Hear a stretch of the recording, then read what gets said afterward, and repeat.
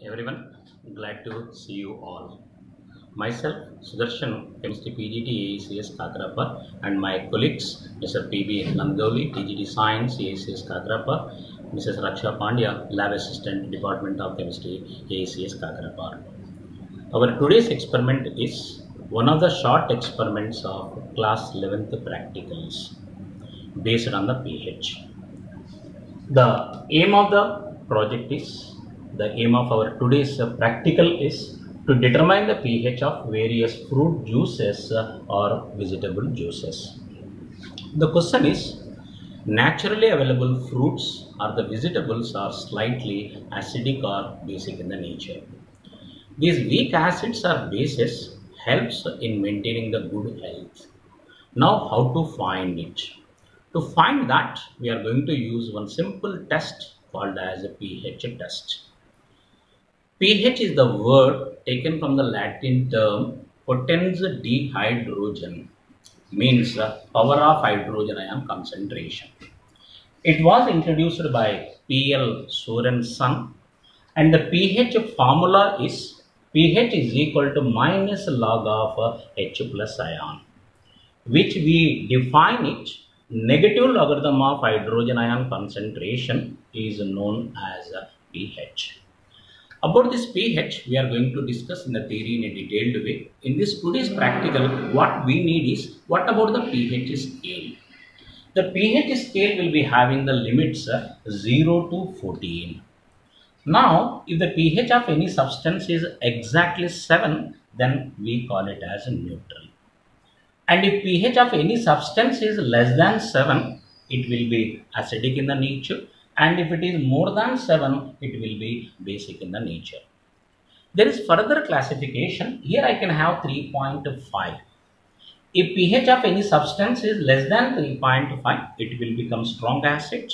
And 3.5 to 7, less than 7, it will become weak acid. 7 to 10.5, weak base, and 10.5 to 14, it will be strong base. Now, today's experiment requires, we need certain test tubes, we need glass rods, we need watch glass, and we need certain samples of fruit juices and vegetable juices. pH paper. How to do this?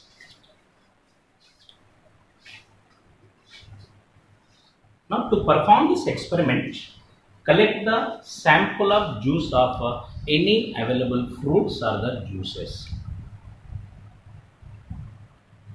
We have taken 5 juices.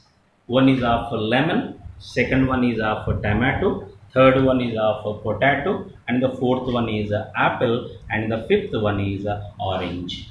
These were the available fruits and vegetables in the market. Now, how to do this? The procedure is, take a glass rod, take a drop of the juice of the vegetable or the fruit, and put it on the pH paper. Now, slowly observe the change in the color of the pH paper.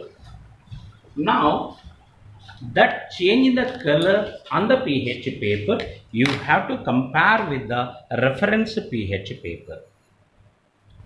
In the reference pH paper, you will be having the different colors and the approximate pH.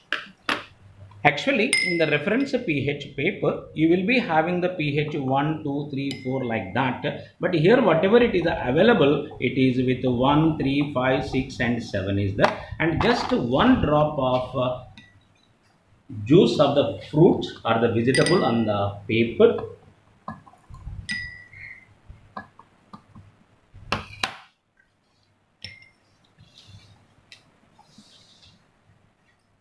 And wait and see the change in the color of paper of the pH. Now, if you slowly observe the change in the pH of the color of the pH paper, you can notice this. The lemon juice, the pH of color paper will be light brown. Based on this, with the reference value, I can say this pH will be between 2 to 4, so it will be acidic in the nature. Second one, tomato juice which I have taken. The color obtained on the pH paper is a lightish yellow pink. So it will be roughly the pH will be between 4 to 6. It is also acidic in the nature. The third sample I have taken is potato juice. The color appeared on the pH paper is lightish yellow and approximate pH is 5 to 6. It is also acidic in the nature. The fourth sample which I have taken is a very common fruit which we all use every day, that is apple juice. Apple juice, the change in the pH paper color is light to pink and approximate pH I can say for this is around 3 to 4. It is also acidic in the nature. And the last sample which I have taken is full of vitamin C and it is called as a winter fruit, that is orange juice. For that, if you see the change in the color of the pH paper, it is light pink. And the approximate pH we can say 3 to 4 and it is also acidic in the nature. Now you have to write your result by taking the name of the fruit and its nature. This is not only useful for your practical, it is useful in our day-to-day life, what type of fruits we are taking and what is the use of such fruits for our health. Thank you very much and do it and enjoy.